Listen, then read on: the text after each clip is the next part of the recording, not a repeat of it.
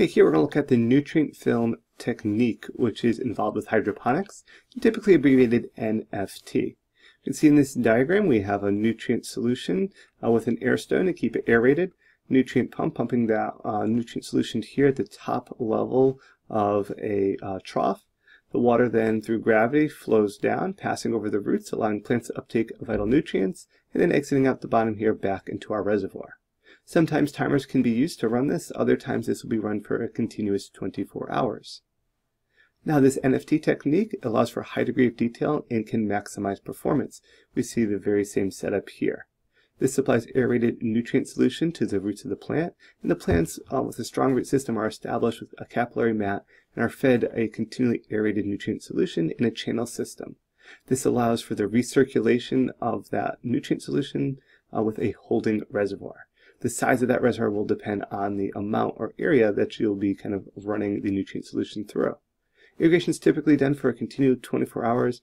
Some will have timers that will turn off for a short period of time, but many times this is run for 24 hours. Plants are commonly grown in rows that are tightly covered to allow for a high humidity within the root zone.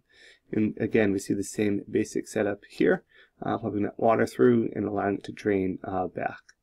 If the roots dry out, they will die, and this is why it's important to maintain that high degree of humidity.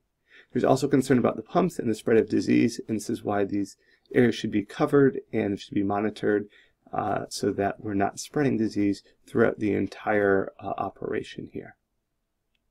Now, because of this, or a variety of reasons, this technique has actually lost popularity and is typically used with hobby growers or those that are growing lettuce.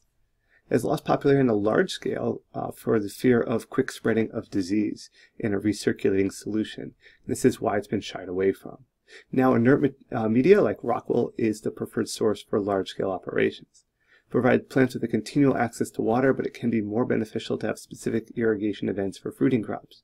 This is another reason why it's been lost its popularity on large-scale production, because if a crop is looking at producing a fruit or a heavy carbohydrate load, it might be beneficial to actually have some dry down events and to have some irrigation events. Here with this 24-hour system with this continual flow of nutrients, it might be best for the consistencies of leafy greens, but not so much for those looking at high fruit load stress.